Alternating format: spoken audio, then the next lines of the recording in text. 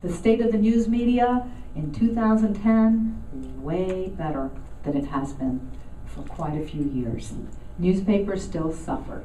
There are still job losses and certainly profit losses. Revenues are declining. But as far as jobs, there are a lot of journalism jobs being created right now. They're just in non-traditional media.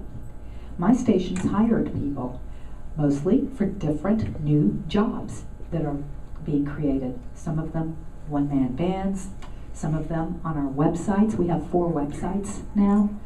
And there are a lot of new independent journalism outlets that are being formed, creating journalism jobs. So the students in this room, do not fear. If you want to go into journalism, you will find something.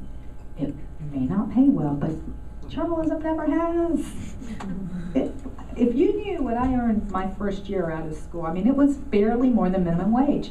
That's just the way it always has been. So, you know, it's up to you to develop the next business model that'll make for rich journalists. And when you do, I've got my card.